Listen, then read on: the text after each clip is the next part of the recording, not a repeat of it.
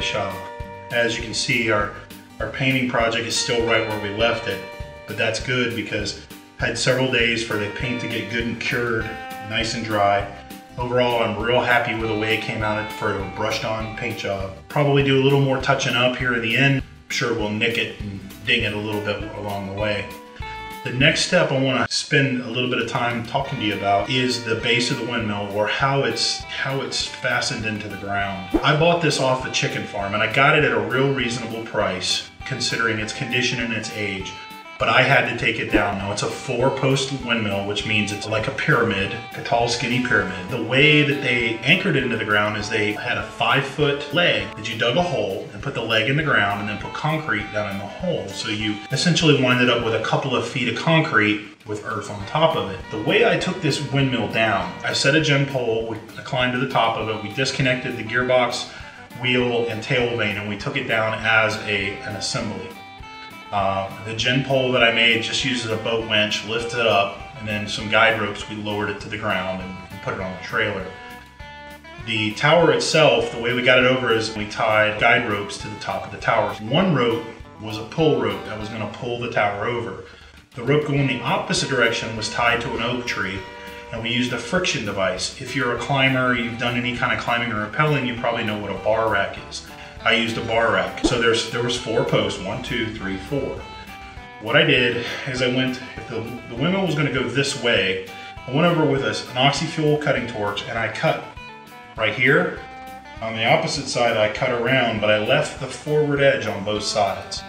Then I came to the back and I had the guy that was gonna do the pulling, put a little bit of pressure on it pulling, and the person on the friction rope standing by to lower it over.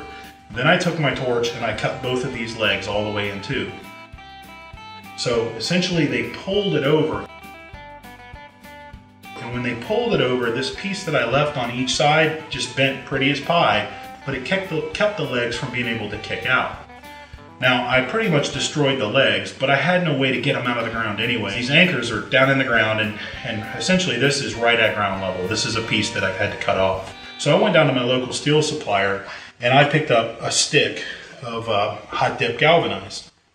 And I called originally to ask them if they could get me some galvanized exactly like this. This is 2 1/4 by 2 1/4 by 11 gauge or 1/8 inch. 11 gauge is real close to 1/8 of an inch, and I'm not sure what it measures out, but it's really not that critical. The steel supplier said, well, that's a proprietary size. I can't get it. It's not made in a mill and sold to the general public. So my next step was to go and order a piece of 2 1/2 by 2 1/2 by 3/16 angle. Now, note, really similar in size. This is thicker.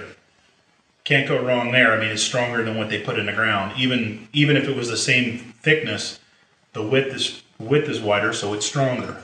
So these legs are about 5 feet long, and they have a little T-foot welded on the end of them, like such.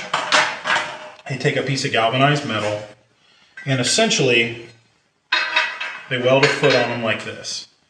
This foot drops down into the ground. The foot helps keep it from sinking down into the ground any deeper. It also gives the concrete, when you pour the concrete in the bottom, something to bite on or hold on. I took this it was just shy of 21-foot stick. I cut it into 4 pretty even pieces in my handy Ellis bandsaw here. And then I stacked them together, got the ends even, and just cut just shy of 6 inches off the end. Now, why that number? I have no idea. I'll be honest, I've kind of made it up in my head. If you want to cut 8 inches or whatever, it doesn't matter. I wanted to keep a lot of anchor still in the ground. We're going to weld these on there, and we're going to make these little footsies, as we're going to call them, the little footsies on the bottom. But this is hot dip galvanized, and galvanizing is a real pain to weld. Now, a lot of guys will tell you, I've been welding galvanizing fencing forever. If you weld galvanizing and you don't use the proper safety precaution, it could be detrimental to your health, and it could be deadly. There's some chemical processes, and I'm not a chemist, but I can tell you they go on with the galvanizing when it burns. It's primarily a zinc compound, but it has other heavy metals in it, and those things get released into the smoke that you breathe. So it is controllable, and we can weld it safely. The only other step I have to do is just drill a few holes. Now, this is the post that was sticking out of the ground. It went about 5 feet in the ground and was in concrete. So I've got to mimic these holes. Now when I cut these, I just left them bolted onto the bottom of the tower, and I've since brought the tower here and straightened out some of the legs on the tower that were a little bent and twisted over the years. And I unbolted these, and I'm going to use these as a pattern to make sure that my holes go back in the right spots.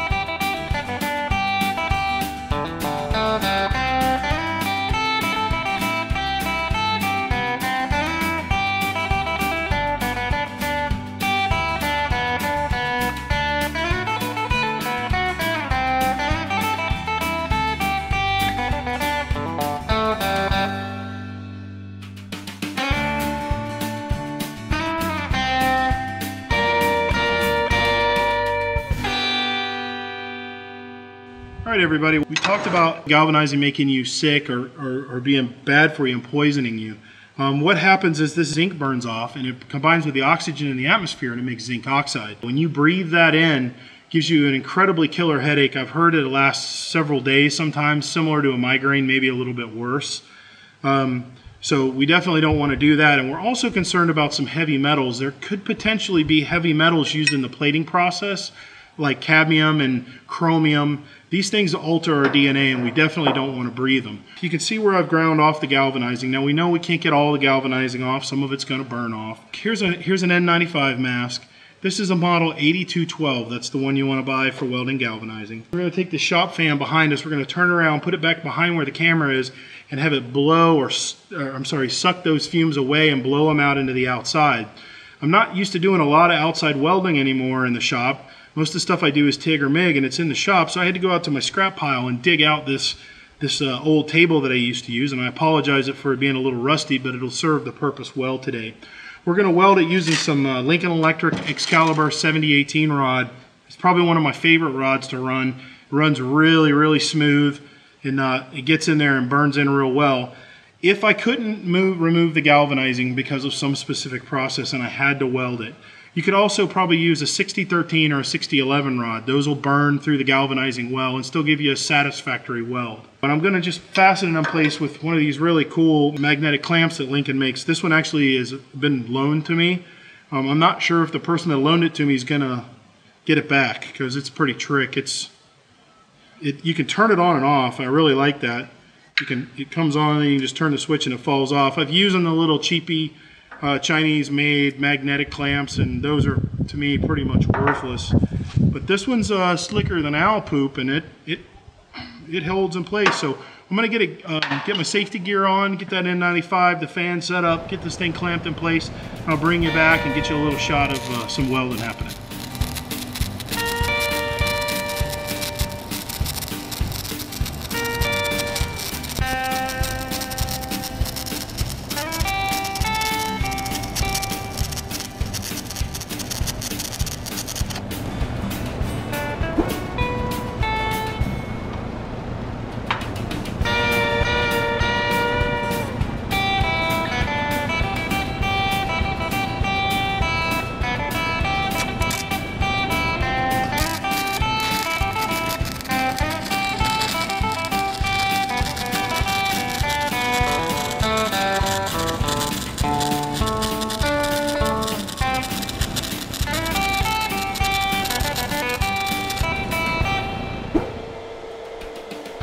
Okay, got you a little close up. Some of the welds here. Yeah, not the greatest thing in the world, but I'll do just fine for what we need. There's a little bit of that galvanizing that burned off, that white powdery substance.